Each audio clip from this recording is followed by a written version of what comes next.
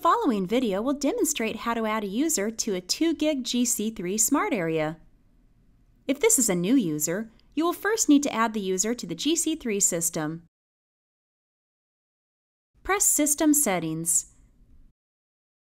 Add the master user code. Then press Users. Press the plus icon next to Add User. Enter the user name.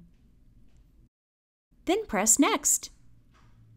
Enter the desired code for the user. Then confirm the user code.